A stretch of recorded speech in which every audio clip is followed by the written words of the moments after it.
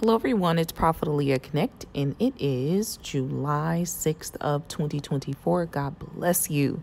I pray that all is well in your house, and I pray that the Lord is guiding you and keeping you and instilling a sense of hope for your future, knowing, just like our previous conversation, that your war is not lost. Keep believing in Jesus Christ and he will continue to establish you. This is just a temporary circumstance. Now, I'm on here to discuss something very important, and I'll keep it brief. For about 1 year, the Lord has been talking to me about 2025, the challenges of 2025 specifically. He hasn't been very detailed about what's to come, but I know that there may be some difficulties that were not established in 2024. So there will be difficulties in 2025 for some who are not preparing and being guided and pruned and prepared by the Holy Spirit. Okay, so I've been saying this in my private life. I've said this once publicly in ministry, at least once, and I'm coming on again to make this crystal clear. Now, this year, recently, people have been talking about Project 2025. Now, this may be connected, but truly, what this is from the Lord is his own thunder. This is his own judgment. This is his own shaking. This is him judging the scenarios that we are encountering in the earth and his dissatisfaction with behavior. So let's just be crystal clear and not be politically correct right now. There is a great delusion that has set itself in the mind and hearts of many people in the land, especially those in the United States, as it relates to pushing boundaries. You know, this country has become filled with people who have a mindset that does not respect boundaries as it relates to sexuality, as it relates to violence, murder, theft. You know, we still have many people, the majority of people who are still good, good-natured, balanced thinking. But right now, we need to pinpoint the great delusion, and we need to burst the bubble of that and help people be brought back to God's light, which is God's truth.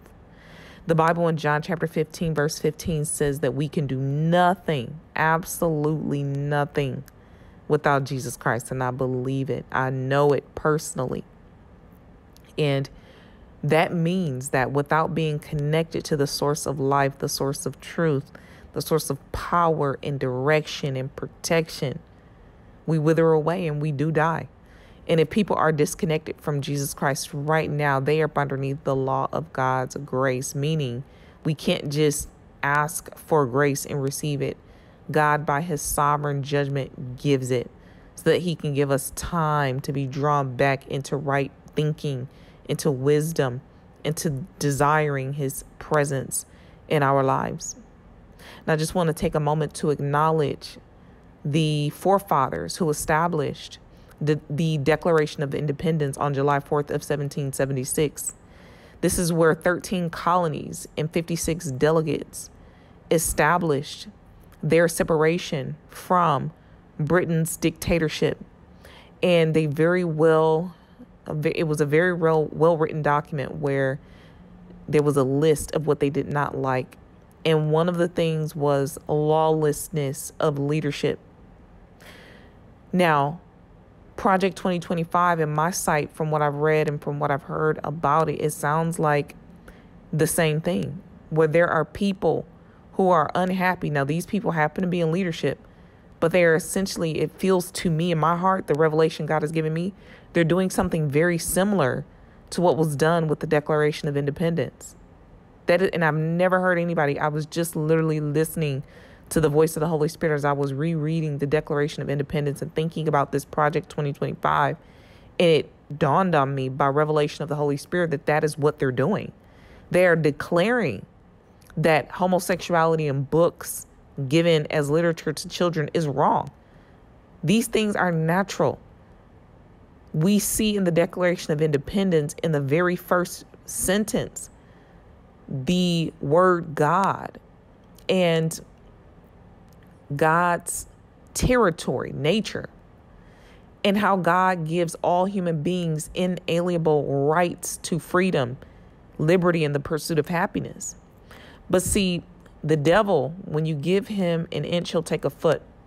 So when our forefathers leaned on God as they called out to God, essentially in writing, to help them establish amongst themselves independence and enough power to disconnect themselves from Britain, God bestowed them the power, and we are living in the harvest of that 250 years later. We are a young country. But unfortunately, what has happened is that liberty has been taken advantage of. That liberty does not come without dependence on God. That is how we got here. So anyone in this country, in the United States of America, that feels that they should be so liberated that they do not have to lean on God or depend on God or draw from Jesus Christ and his wisdom, Father God and the Holy Spirit, for their moral code, is absolutely delusional. It is absolutely unacceptable or unacceptable to have laws that allow children to change their sexes at such a young age, to be exposed to sexual content in same-sex kissing, same-sex marriage, in commercials. And I know this is going to tick a lot of people off, because the devil wants everybody to think that, oh, God is love. And that's the reason why people have been parading around at pride parades. And I'm only talking about this right now because this is where one of the great delusions most exists in our country, that this is acceptable behavior when it is absolutely unacceptable behavior. Absolutely unacceptable. The Bible calls it, and I can't even think of the word right now, but it's like detestable. It is absolutely unacceptable. So to indoctrinate our children into this great delusion that will separate them from God is sending them to hell. And I'm actually happy, and I'm bipartisan. I focus on the truth. So I'm not a part of the Democratic Party or the Republican Party. I'm a part of God's kingdom party.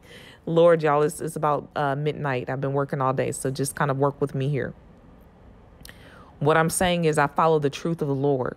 And what this country is undergoing is just ridiculous. We're seeing vice presidents, and while I respect presidents and vice presidents and people who have been called to lead, one thing I do not respect is to open the door to Satan and allow for the legalization of same-sex marriage.